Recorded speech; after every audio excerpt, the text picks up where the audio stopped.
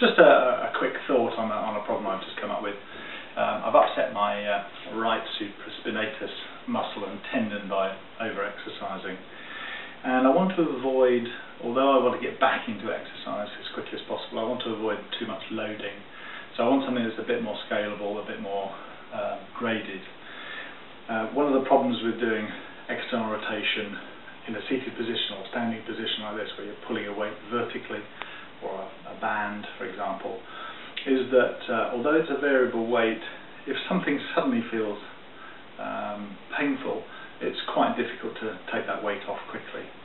Equally, if I was doing lying on my back and using a dumbbell to work in an external rotation movement, equally, if things go wrong, you can't just let go, because that'll probably cause you more problems. So I've just been thinking about it very quickly this morning, and using one of these elastic tubings, you can use TheraBands and so on very similarly.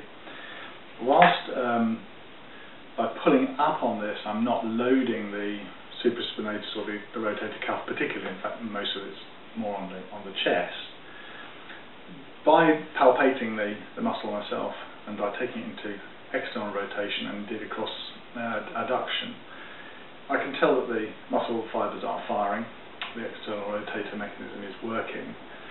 But by very simply reducing the amount of tension in the band vertically, I can take off that pressure very quickly. So the moment I feel as an individual it's a little bit too much, then I can continue the exercise, but I can just take the stress off straight away. So it makes it very scalable, very easy for you to monitor yourself, to do at home. You could do this sitting or standing. But the reason I was thinking this morning, I was sitting on my chair, and this is where a lot of us spend much of our day. So give this a try. It just allows you as much control of your particular problem as you can have without having too much external assistance. Give it a try.